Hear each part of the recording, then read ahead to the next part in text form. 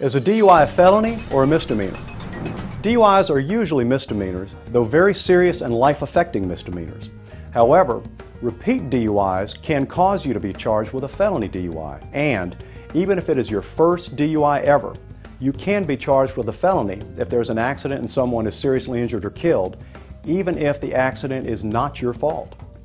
Either way, misdemeanors or felonies, DUIs have serious consequences to people's lives, and people need help from experienced DUI attorneys when dealing with these cases in our complicated legal system.